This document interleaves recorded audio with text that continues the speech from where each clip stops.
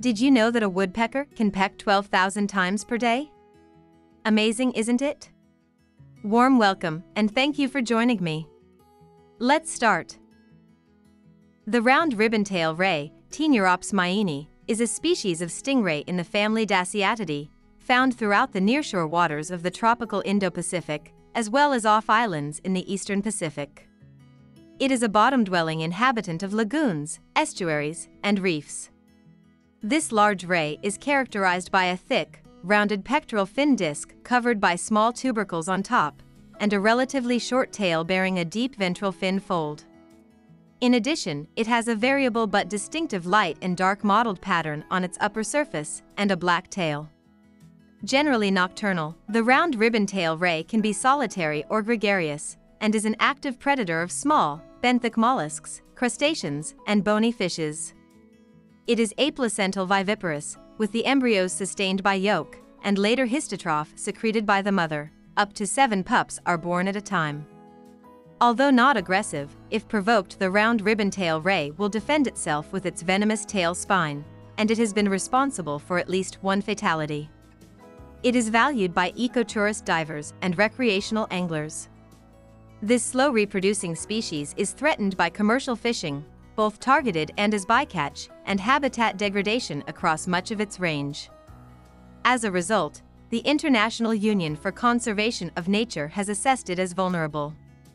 The round ribbontail ray has a thick pectoral fin disc wider than it is long, with a smoothly rounded outer margin. The eyes are of medium size and are followed by larger spiracles. There is a short and broad curtain of skin between the oval nostrils, with a finely fringed trailing margin. The mouth is wide and curved, with faint furrows at the corners. There is a row of 7 papillae on the floor, with the outermost pair smaller and set apart from the others. The teeth are small with a deep groove across the crown and are arranged in a dense quincunx pattern into flattened surfaces. The round ribbontail ray has nocturnal habits and rests motionless for much of the day, often near vertical structures, in caves, or under ledges. It may be solitary or form small to large groups. This ray is frequently shadowed by 1 or more jacks or cobia.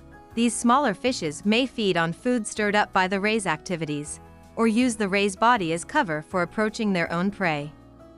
The round ribbontail ray hunts for bivalves, crabs, shrimps, and small bony fishes on the bottom. When feeding, it adopts a characteristic posture in which it presses the margin of its disc against the bottom and takes in water through its spiracles, which it blows through its mouth to uncover prey buried in the sediment. This species may fall prey to larger fishes such as sharks and marine mammals. When threatened, it raises its tail over its back so that the spine faces forward and waves it back and forth. Thank you for your support. I hope to see you soon. Till then, take care of your family.